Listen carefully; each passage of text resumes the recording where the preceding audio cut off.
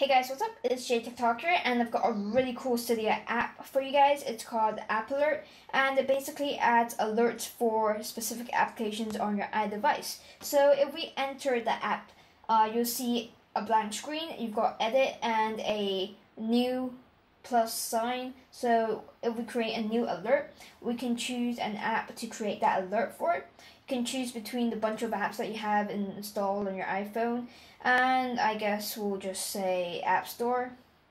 We'll just choose App Store and the time, and I'll just do it at 11:36, which is a minute from now. So if I just save that, and I'll add a message, and I'll say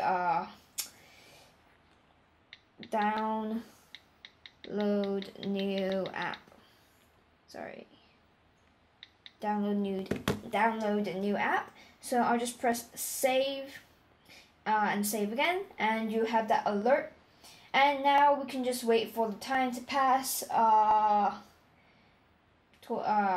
It should be really just a minute from now, and you can also just edit and delete that alert, or we could just create a new alert.